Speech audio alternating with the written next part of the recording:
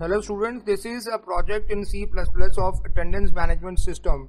You are seeing a screen over here, input, print, by age, by sex, and then exiting. When you press 1,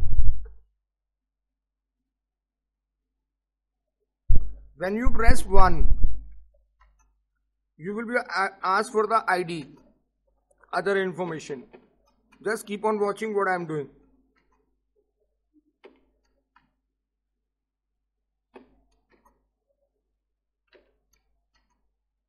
Now your record is saved.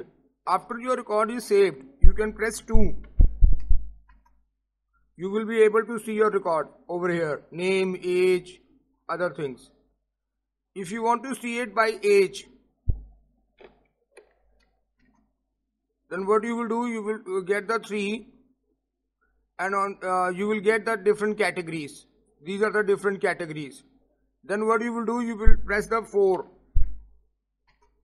On the 4 according to the gender.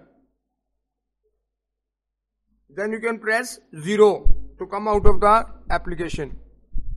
That's all. Thank you very much.